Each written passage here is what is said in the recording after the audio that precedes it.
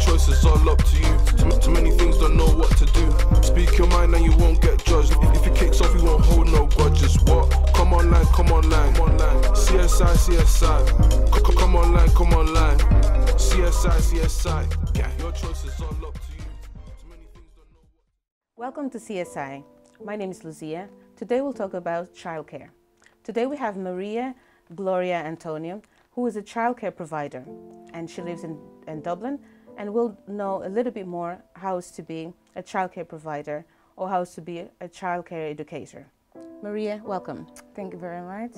How are you? I'm good. How are you? I'm good, thank you. Okay. So Maria, where are you from? Originally, I'm from Angola. Okay. And how long are you in Ireland?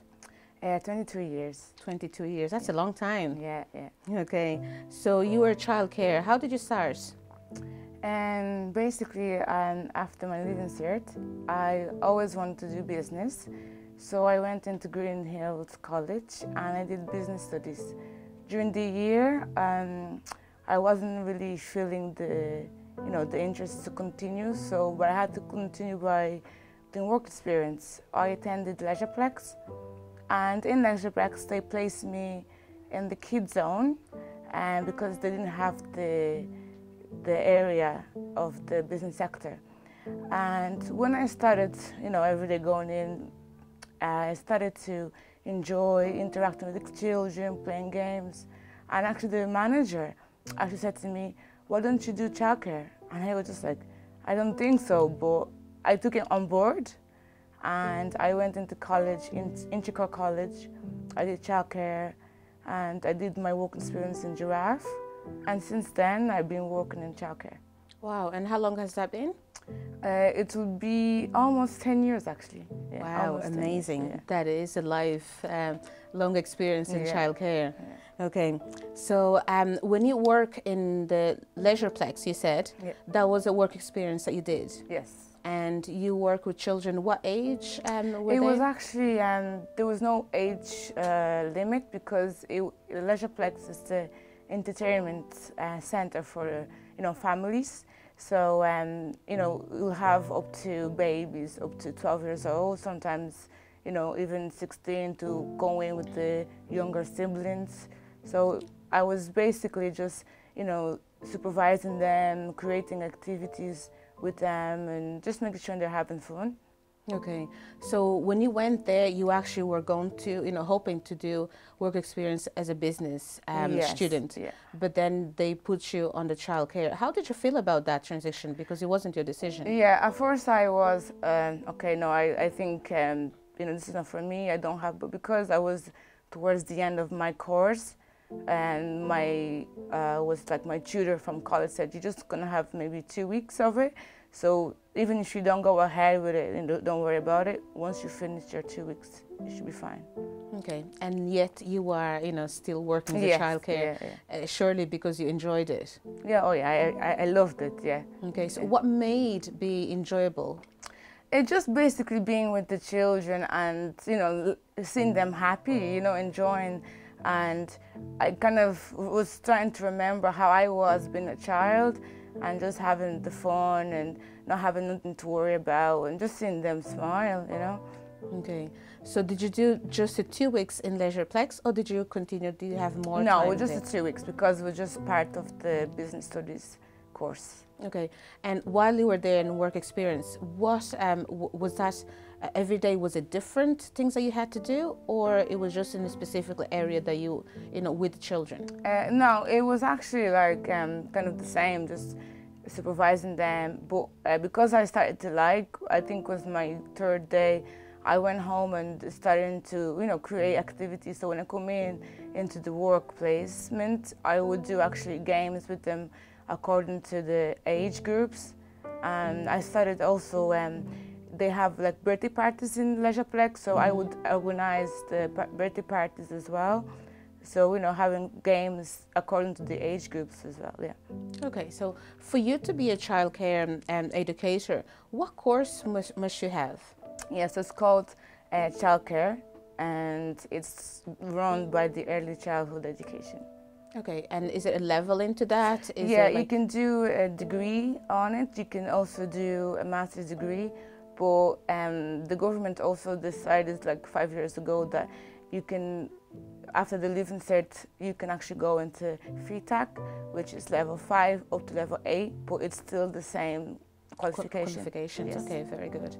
Okay, I see, that's very good. And then, so once you finish your business degree, then you went straight to Inchicore, or did you work somewhere else? Yeah, no, I had the summer off, and that gave me time to, you know, to look for colleges in, like, for childcare, and it was actually some place that I got into Inchicore College, because when you're doing the interviews, they have to kind of see if you have any experiences. So once I said that I was working in Leisureplex, that's when they said, okay, you can start the college. Okay, very good. So it was actually, as you were working with them, those 2 weeks, it created not only a bond for the love of working with children, but you immediately act upon and go on to study, is it? Yeah. Okay. So, and how long did you study in Inchicore? It was a year, for like, was 2008, 2009, and then I was actually invited to do my next level, but where I was working as a work experience, they actually offered me a job. Okay. So I was in between, should I work full-time or should I continue my studies? But at that moment I chose just to work. And I think was maybe during the years I studied in CMIT online, just to continue my qualification. To progress your qualification. Very good, very good. And then after that, while you were in college in Inchicore, did you have to do also work experience? Oh yes, yeah, I did, yeah. Okay, and where did you do? So I did in Giraffe. Oh, you did in Giraffe, yeah. Okay. And is that where you worked as well, is it? Yeah, that's where they offered me the job, yeah. Okay, fantastic. And how do you feel that the setting in Giraffe compared to the Leisureplex? I know it's completely different settings. Yeah, it's very different, yeah. Basically, in Leisureplex, as I said, it was basically like a family entertainment. So all the age groups are all like basically in the one setting. But in Giraffe, it's a center between, say, 6 months to 12 years old. So they have each room for each age group, and then they had also like they have names. So for example, they have ECC, they'll have preschoolers, they'll have Montessori. So it's really according to the age group. Okay. You were there to find the ECC, play school, and Montessori. Yeah. Is that the room that you put the kids in, or what is that? Yeah, so basically each room has a name. So we'll have up to baby room to the after school rooms. So like for example, after the baby, they will have the toddler group, which is 2 to 3 years old. And then we have also 3 to 4, which is preschool. But now, the last few years, the government decided to do 2 years of the ECC, because some children are not ready to go straight into to school after 4 years. So now we're doing 2 years of ECC. So in each creche, you have to have maybe 2 or 3 rooms between ECC 1 and ECC 2. Yeah. And then there's Montessori. Now Montessori is kind of the same as ECC, but they will introduce more of like primary school education methods. And then after that, we also have the after school. So that's from 5 years up to 12 years. Okay, very good. So you still have a lot of contact with all different age, group, while you're working there in school. And where are you working now at the moment? I'm working in a place called COMMONSOCIETYISSUES in Blanchardstown, yeah. And that's, they provide from 0 to 12 years old. 0 to 12 years old, yeah. Wow, very good. And where do you work? I'm working at the moment in playgroup, which is 2 years to 3 years, and it's also ECC 1 because the first year is actually 2 years and 8 months. Okay. So yeah, so it's a mixture of preschool and playgroup. Okay, very good. And is that the only group of children you work with? No, basically when I was in my work experience, they will actually put you in different rooms. So I worked in all the rooms. And then when you actually work and say you have your own room, so I have, my room is called playgroup. But because it's a shift kind of work, so rotation, you have to kind of take over somebody else's room when they're finished their shift. So you can be, say in the morning you can be in your room, in the afternoon you can be in the baby room, you can be in the after school, you can be in the ECC2. So it's really depending on the shift that you're on, and also when staffs are sick or on holidays. So you have to cover each, everybody else. Okay. Children are such a vulnerable members of our society. What are the implementation for creating a secure for the parents that are bringing their kids in the crèche? Yeah. So we have policies and procedures, and they are guided from the HCC, from TUSLA, and when we decide to open a crèche, you have to implement those policies and procedures. We also have a booklet for parents that will actually read and make sure that not only they know what we do, but that they know that we are following guidelines from HCC, from TUSLA, and we also have our own policies as well that we can be able to communicate with parents, that we're not only just there to babysit children, but we're there to, to provide, no, not even educate, but to provide overall development. So we're there to monitor the development of their social development, their physical development. So we're there to support their overall development. Wow, yeah. That's very good. Yes, yeah. So a lot of people, they say that home is the first place where they are educated, and school is a second. Yeah. Obviously, they're missing the gap there because the crèche is in between. Do you feel yourself as being part of that progress of a child? Yes, because not only we are minding the children, we are also having in communication with parents. So, for example, if you put your child in the crèche, we are communication to the parents that we are doing the activities according to the curriculum. For example, we have a curriculum called ICER and Childcare. So that curriculum is based on their health, being, their communication skills, their thinking and exploring, and it's basically activities that is not only like, okay, we're going to do, for example, cutting and water play, but we're actually asking the parents, what do you do at home? And we will continue to do that in crèche, and then we're introducing activities so that when they are in primary school, they are already prepared for it. And not only the only difference between primary school and the crèche is that we do it in playful manner. So it's not really a structure, it's not really a discipline, it's basically on it's child-led activities. Mm-hmm. So if a child wants to play with water play, we're not saying, okay, now we cannot do water play because it's dinner time.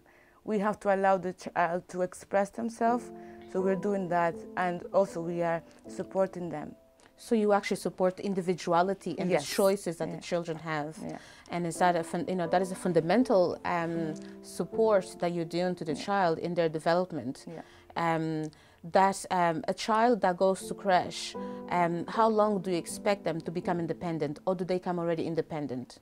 No, because we have different rooms, and you can see that every child, they develop in their own stages. Mm-hmm. Like not every child is the same. There's children that come with different backgrounds, different education. As you said before, education comes from home. So we're not there to teach them a different education. We're just there to support. That's why for a childcare educator, it's very important to have the communication with the parents. We have a thing called identity and belonging, which is diversity. So when we are observing each child, we're not only saying what can they not do or what can they do, but it's what they like to do. So we are including the activities with them, So it's very important to not to go by the child as a group, but as an individual. Yeah, okay, because they grow different stages. Like a child of 2 could be very independent because from home, they're teaching them from home, but another child could be 4 years old, but they still have their separation anxiety. Okay, very good. Okay, very good. We'll talk about that emotions in a little while. You know, just going back a little bit, to, you know, to TUSLA you mentioned there. They are the governing board for childcare, or is it, you know, is it TUSLA? Which one? Sorry. So we have HSC and we have TUSLA. They actually work together as a team. So the HSC is more for legally matter to make sure that in each room we are actually implementing the policies and procedures, the guidelines. And TUSLA is more for the security of the child. For example, if while we are doing the activities, while we are minding, that we are not harming the risk, we are putting the health and safety of each child at first.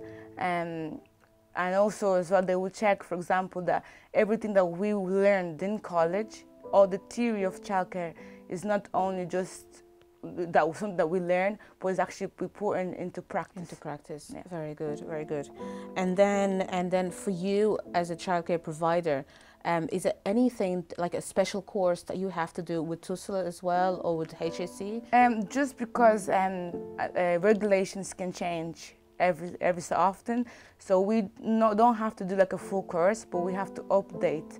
So we'll have to do such as like food, because we also have to do the dinners and the food. So food handling, we'll have to do the like childcare security, fire safety. So just basically the courses we have to update. That could be 2 years, 3 years. It's really depending if they change the regulations. Okay, so you need to update. And, so like the last time that we did was just after COVID, and we had to change a lot of the regulations. We have pods now in the crashes, and we're not allowed to mix each room. So for example, we have 2 to 3 staff in each room, because for example, I wouldn't be able to cover another pod because that's mixing. So one person would do, say, the morning shift, then the other person would do the second shift in the afternoon, and then the third person is just there to be covering lunches and breaks and stuff like that. Okay, that's very, that's very good that you are able to to comply with the law. Does the crashes, do they have to have cameras in place for parents? Yes, some crashes do, some don't. But we have in our crash, because it's especially for accidents. Sometimes when you're like in my group, we can have up to 12 children. So in our ratio is 1 to 6. So I could be looking at 6 children, and my other colleague can be looking at 6 children. But if she pops out, for example, for like 5 to 10 minutes, I'll have 12 by myself. So the cameras are there because obviously you only have 2 eyes. You can't be looking at 12 kids in the one place. So if there's an accident that happens, we have security that we can go back in the cameras and check what happened, and we can have an accident report put in place. Okay, fantastic, fantastic. What about the diversity in the crash facility? Do you have many children with different nationalities, or not? Yes, we have even the staff. We have a lot of the staff are from different nationalities, and especially in the ECC rooms, because it's a free from government. The 2 years are free, are provided from the government. So you'll see the most community are diversity, and because of that, we will also find out different events from their own countries, and we would celebrate in the crashes. Like we had African Day, we celebrated that in the crash, and we also had the Chinese Year.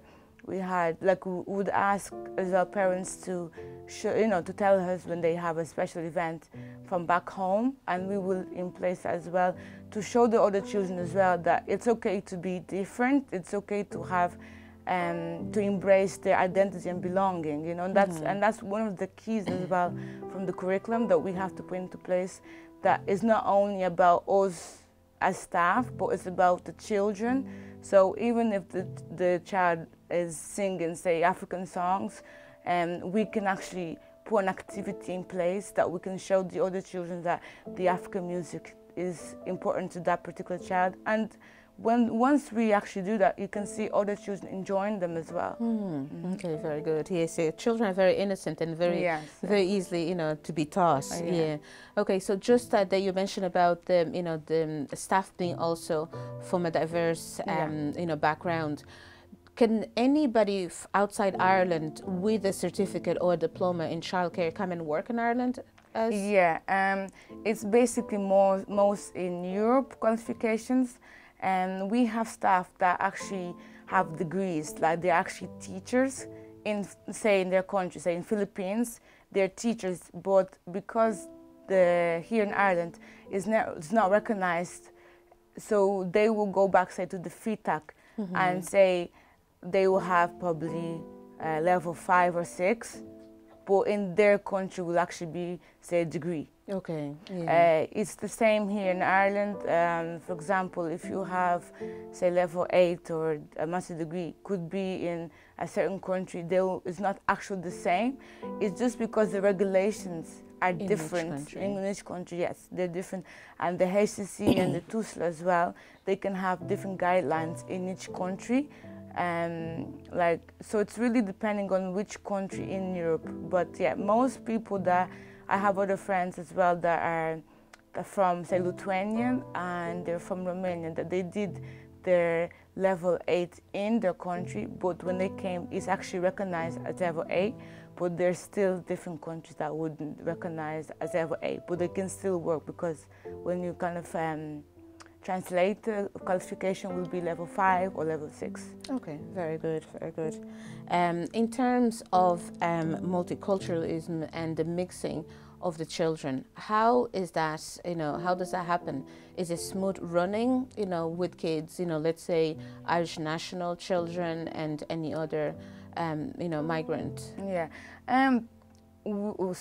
From the 8 years that I've been working in childcare, I haven't experienced a child being, you know, discriminated because where they're from.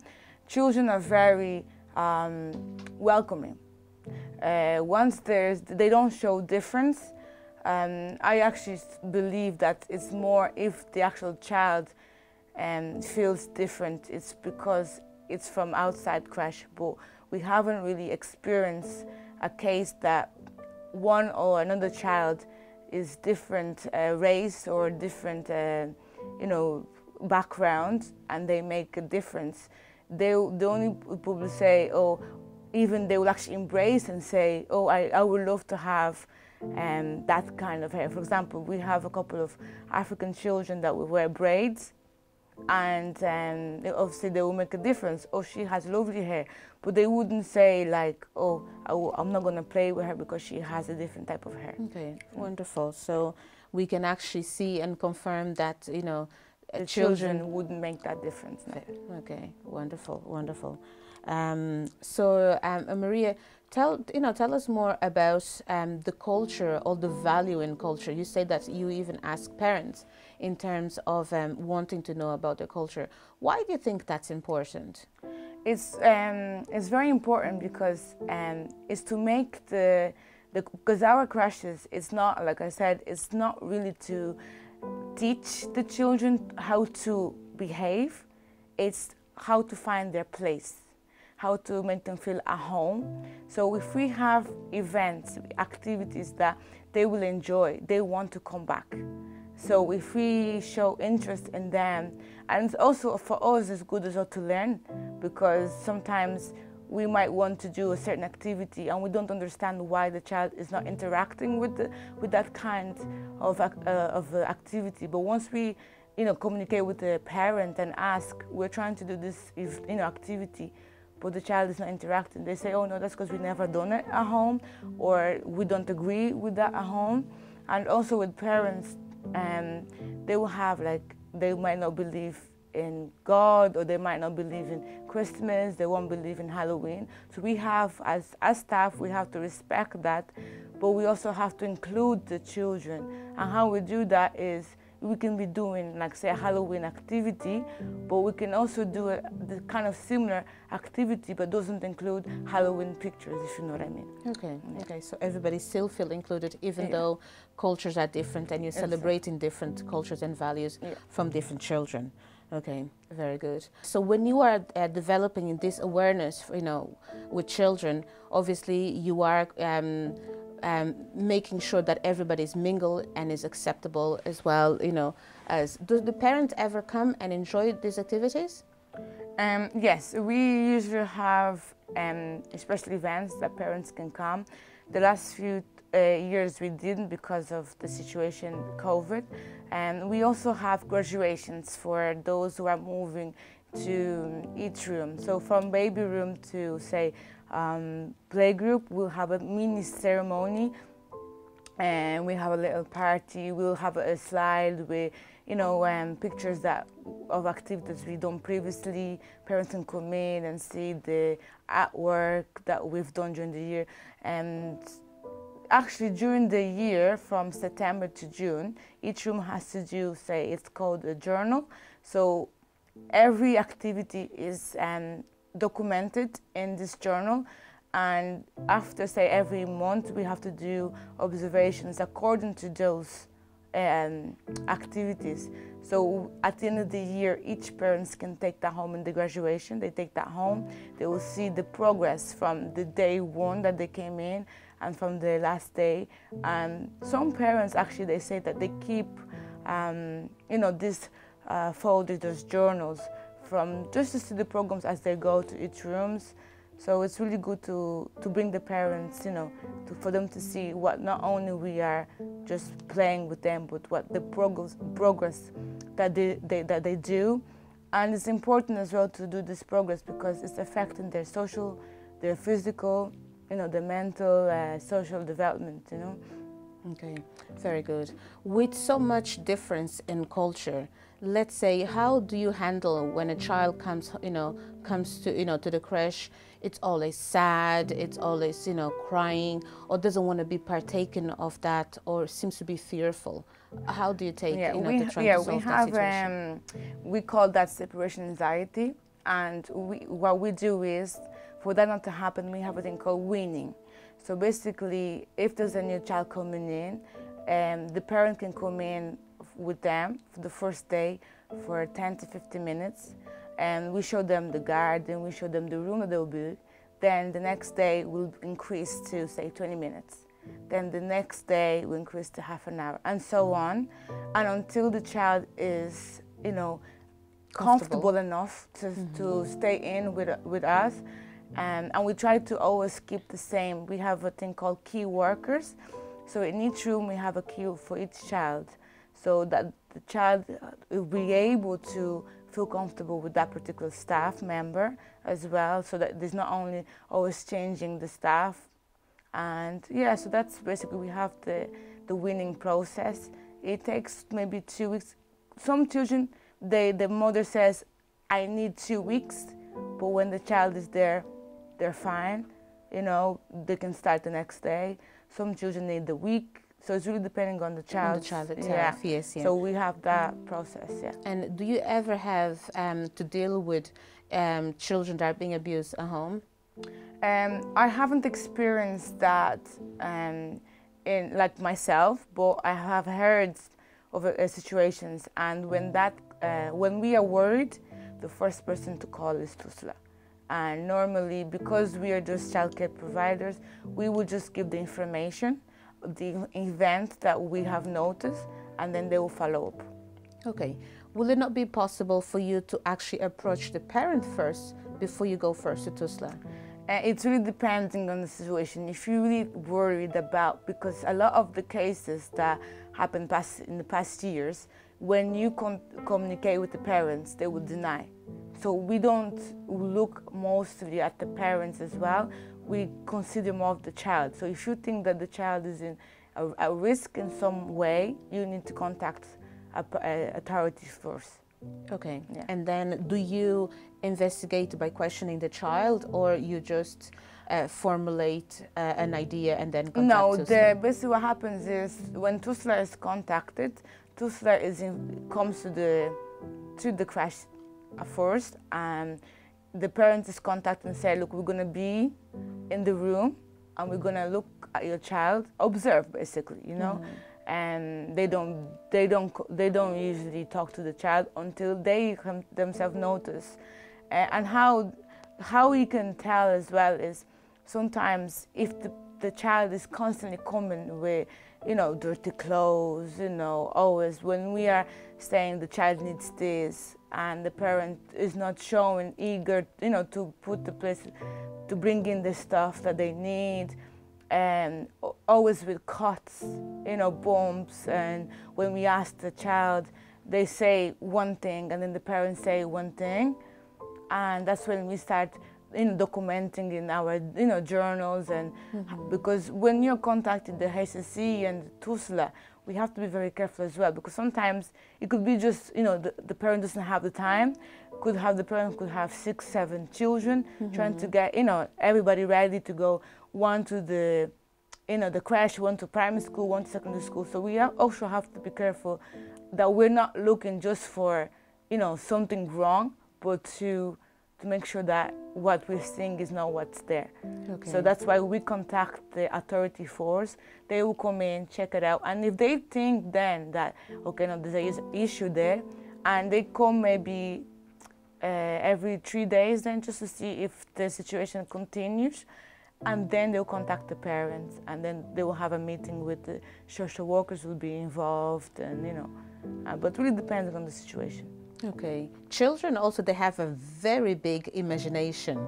I have a case that a little boy would go and tell the mother that he, you know, he's never able to play with the laptop. And, you know, for 2 weeks he would be saying that, and it would be so sad at home, and then when the mother then goes and confronts the school, she's been told that there's no laptop for the children. And then you know, the child is asked, you know, show us a laptop, and it's actually an imaginary thing that it brings in. So is it possible that a child also could be imagining or creating a story based on something that they must have felt or something that had happened, and you see bruises on them, or there's this kind of detachment that they feel, or they show negative emotions while they're in the crash? Yeah, that's why we have the observations. The observations are done, could be done daily, could be done weekly. So these observations are basically according to the activities that we do. So we will know the child by, for example, if you have the child over a year or even 3 months, by you doing the observing, by the child being under your care, you know the type of child you have. So if a parent comes and complains or says, look, sister and such is saying this and that, we will be able to go back into our observations and say, oh no, he's very, you know, imaginative, or he's just playing around. Because there are children as well that they have the stage that can be, we call it telltales, that they will say that they did something but they didn't, you know, just to get that attention from the key worker. Some children will get jealous because we are, say, doing an activity with one particular child because of what, you know, their needs to do it, and they did it already, and they say, oh no, I didn't do that yet, but we know that they did it already. So that's when we have to be very careful that when we are with the children, we have to observe them. We have checklists, you know, in place, you know, that we will know that there's no, a child cannot say to a parent that something happened and then come back to us and then we're like, oh no, we don't know about it.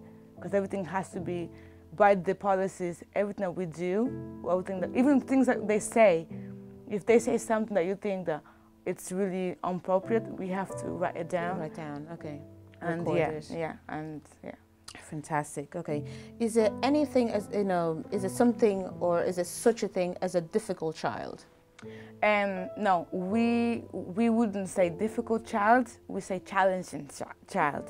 So even like the change of the wording. Yeah, so even like kids, we are not allowed to say as a child, as a kid, because as we know it's a baby goat. So we really have to have different ways to say.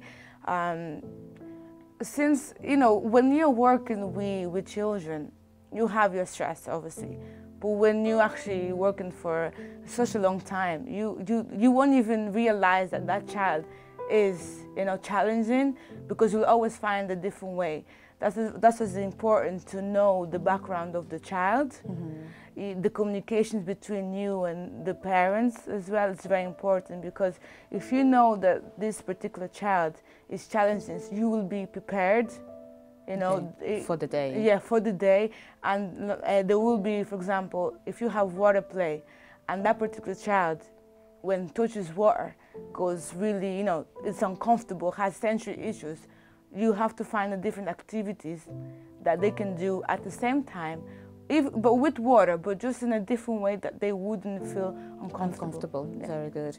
Okay, and what about children with disability? Do you, as a creche, accept you know, children with disability, or you just you know, take on children, you know, able children? No, we have, yeah, our policy is any child is welcome, because we believe that children are the future, and the parents actually choose whether to bring them to creche or to special schools. In the creche that I'm in at the moment, we have special needs children in maybe 2 to 3 rooms. So, you know, and we also have aims. The government provides aims, so we can have SNAs in the creche. Also AIM, which is someone that has childcare, you know, qualification, but also has the SNA qualification, or even the, you know, special needs qualification. So in every, you know, every room, if they have one, if you have the AIM staff there, it's, you know, we are more than welcome to receive. So we have no rejection to say no to them. They're more than welcome. Yeah. Oh, amazing, fantastic, yeah. Maria Gloria. Thank you so much. It has been such a, you know, delightful conversation and a topic, you know, for having, you know, for you to be able to come here and expose, you know, the simplicity of, you know, children, especially in childcare, that you get to notice that there's no such a thing as difference or discrimination. Thank you so much. No problem, thank you. You've been watching CSI. I had Maria as my guest, and we're talking about childcare. If you have a story that you would like to share with us, please do contact CSI in our social medias. Thank you so much for watching. This is Lucia.